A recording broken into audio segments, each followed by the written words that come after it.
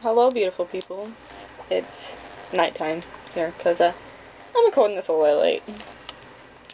So I decided I'd finally recharge my old Android.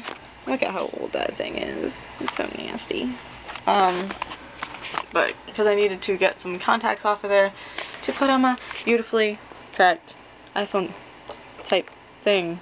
Yeah, that little thing over there. But look at my background. Look. It's, well, you can't really see it very well. My autofocus is like freaking me out right now. But it's Miles Teller and Shailene Woodley from Divergent. I'm pretty sure that was when they were recording Spectacular Now, though. And I'm working on my book. Well, it's actually kind of like a story that I'm writing that I had a bunch of crap to go with, and I was like, let's go with it. It's like a Grey's Anatomy kind of story. I was like, let's see what happens if I do this with the characters and everything, and I was like, if this were to happen on the show, I'm pretty sure that everything would turn around right now, but I'm pretty sure they're not gonna do that, just because it'll ruin the show. But, now I'm getting into it with my friend because I didn't tell her that I was engaged, whatever, and so now she's, like, threatening suicide and crap, because I kept a secret from her, and I was like, if everybody tried to commit suicide with one of their friends didn't tell them a secret, we'd all be dead. And there's a lot of things that she hasn't told me either, so I'm not the only one keeping secrets in this friendship, okay? Okay. So apparently it's all in my head that she wants to go and off herself, and I was like, don't you put that on me. You're making this decision, so I'm not about to go and take the blame for you going and cutting yourself and committing suicide. I learned a long time ago that suicide is not the option. It's never the option. I'm handling my depression. Music helps me. I was out with her family this weekend, actually, on Saturday, and at one point I had to go down to the pool and just sit in the hot tub for half an hour listening to Tommy Prophet's new album, Deeper, because music cheers me up. I don't know why, but it pulls me out of it and pulls me back from the ledge, which is good. Because I hate being on that ledge. I hate thinking those thoughts. And let me just have a serious talk with you for a minute. Let me put you down. You can't see me, oh no! Don't you jump up there, you jerk. Okay, so let me just have a serious conversation with you for a second. My depression it's proven, it's clinical. My pretty kitty is joining me on the bed. Come here. Look at him, he's adorable.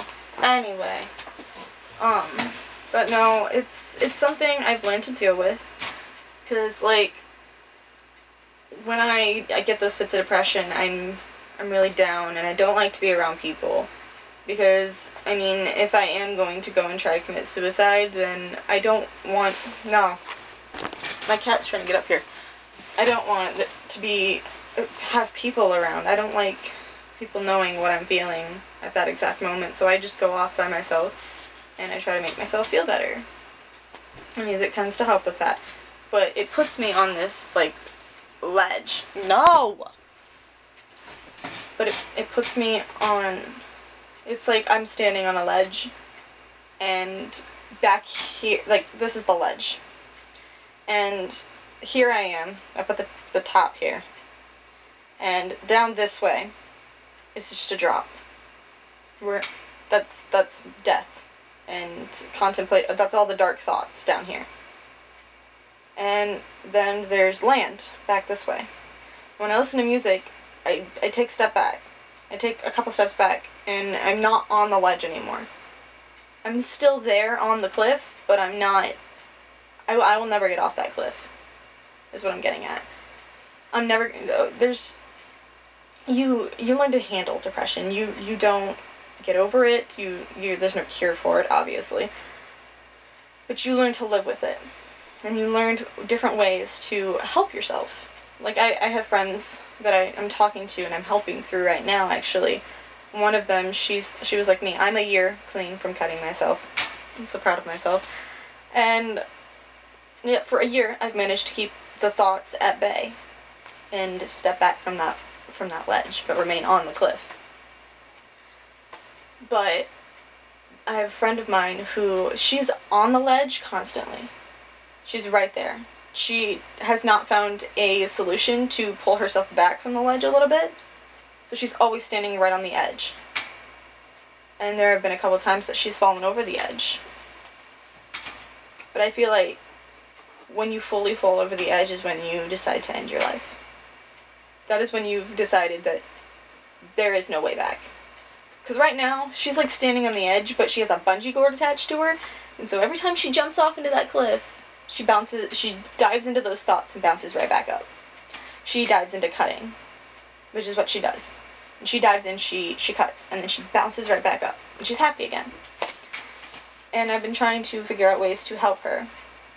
My friend, Josh Ramsey, he's trying to help me as well, help her, because he's been there before as well.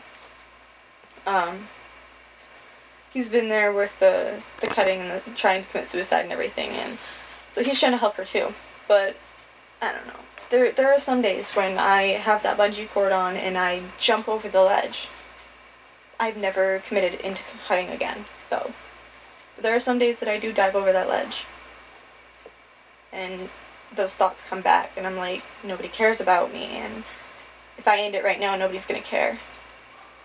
But then I put on something that makes me happy, or makes me think, for just a minute, of the things that I could do in my life. And I bungee back up onto the top, and I step back. And I don't know, it's amazing when you can pull yourself back from that ledge. But when you can't, once you've gone through with it, like not committing suicide obviously, because once you go through with it you don't feel anything afterwards, but once you come back up onto that ledge from like cutting or those deep thoughts, then it feels like you've accomplished something when you step back from that ledge. It feels like you're not completely broken. Which is how most of us view ourselves, is that we're broken. That we were made imperfect. But if you look at the reality of it, we're all imperfect. I mean, I think the best thing that came out of my depression and all of the other things that I have wrong with me, I want to be a doctor. I want to help people get through the same thing that I'm going through. And I'm not going to be a psychologist, obviously. That's stupid. Those are doctors. Those are overpaid therapists who try to keep you from committing suicide. It doesn't always work, though. They just ease you into it. And being in a mental facility, I've never been in one, but my friend has. 2 of my friends have, and they said that it's not very fun. You actually think more about committing suicide in a mental facility than you would outside of it. So, I don't know. Anyway, serious talk over. So I thought I'd just update you guys about what was going on, and I'll see you guys tomorrow.